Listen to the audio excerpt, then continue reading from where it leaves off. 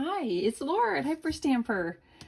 Today's junk journal is from 1919, so 105 years old, this book cover, and it's called The Valley of the Giants. And you can see the little fella on the horse here and the magnificent size of the trees. So it's just a wonderful, wonderful book. I love the image on there. I've wrapped around some vintage crochet from the back and had to do a lot of repair on the spine here. It was in many pieces.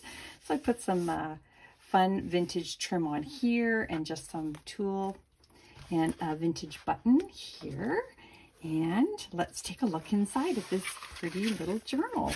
I've kept the original pages in here, but because the book was in such bad condition, these had come apart. So I love the original staining here. We've got the original date over here. And that is the original plate, the only plate in the book actually, and it's fabulous. It's just gorgeous. You could frame it. Look at the sun coming through and the man and the child down here. It's lovely. I love it so much. This is just a vintage, actually it's more than vintage, page from a typing instruction book. And this is a 1943 piece here that I turned into a window pane pocket, and then a journaling tag that I just made out of all kinds of antique paper. A 1930s children's book page there, and a 1950s bingo card. I love it. Just made a little pocket out of a children's book page there, and an early 1900s American gardening book here in black and white. And this is a page from the 1930s or 40s. I'm sorry, I do forget. And it is just a log page from the Beacon Lodge, which is a gentleman's lodge. This is really cool. This is a business postcard. It's a receipt that they would have sent in the mail from 1886. Isn't that neat? Breadmore and Company. I love it. And the stamps were pre-printed on these, and they would have purchased those at the post office for their businesses. Another wonderful Mother Goose 1930s page here, and just more of the other same on the flip side. Another 1930s children's book page here, and here is a little floating pocket there. And this is just, it's actually from the vintage book. It's just super, super white. And then this is from National Velvet, an antique book with this wonderful horse image here. And this is some vintage school book paper, lined paper, just made into a little journaling spot right there. Bloop, bloop. And then on the other side is some more antique paper and just a French piece up there. So that's kind of fun, right? Lots going on there. And just some more vintage flip chart paper, vintage 1950s sewing book paper. Just made this lovely cluster up here, the creative spirit from a book I have. And this pocket down here is a vintage playing card that you can upcycle, and a 1920s banknote.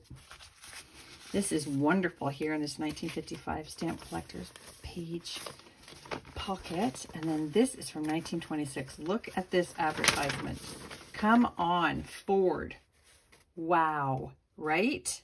It should probably be under glass. You could actually iron this carefully, and look at this cornflakes ad. This is spectacular. I probably should have sold this separately on Etsy, but you know what? The lucky person who owns this journal gets to do that, or just frame it, or just keep it, because it's fantastic. It really, really is.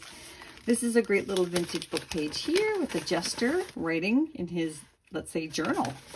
I like that thought. Made a little pocket here of an 1800s book page. And this here is a plate from a vintage book of a very, very old painting.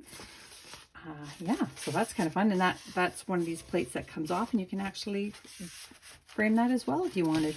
Here's another wonderful children's book plate here. And look at the two little boys on the rock there. And then here's a 1953 yearbook page with all the original autographs in there from students to each other. Another great plate here on the Hudson. The icebergs in the background, another page topper. A home ec book, how to hang your clothes out to dry. This is a vintage glassine envelope for stamp collectors, and I put 4 vintage international stamps in there. It's a wonderful little vintage music sheet here that I turned into a pocket. And more clusters. Just another fun children's page here. And, sorry, I'm always afraid to miss a page. There's always some fun, wonderful things there. Just hand stamped some there. California Troubadour poems with lots of journaling space as well. And this is a really fun vintage recipe book page, full color, when you pack that lunchbox.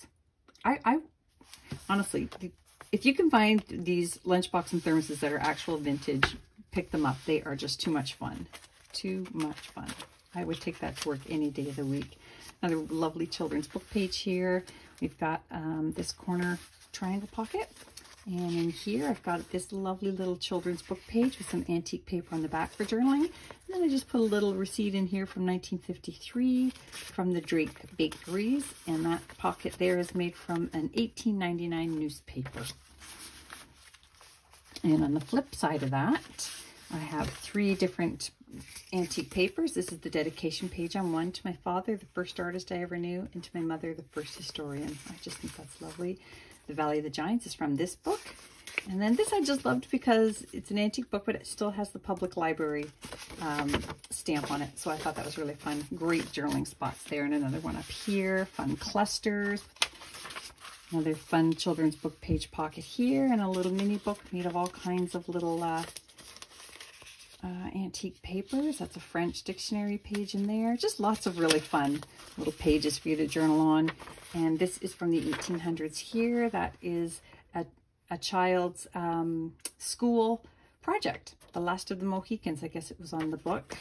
Maybe a book report on that. So that's really kind of fun. And this postcard here is a full color, and they're always really hard to come by. This is from, I can tell by the font that would be anywhere from 1910 to 1920. Another little children's book page there. A vintage botanical book page. A early 1900s woodwork book. This one's on wood carving. Look at that. Gorgeous. Another antique book page there on top of an antique music sheet. Another children's book page, and that brings us to the end of this vintage trim on here. So I hope you love it as much as I loved making it. You can email me below if you have any questions, or you can go to hyperstamper.etsy.com to purchase this and any other of my junk journals. Talk to you soon.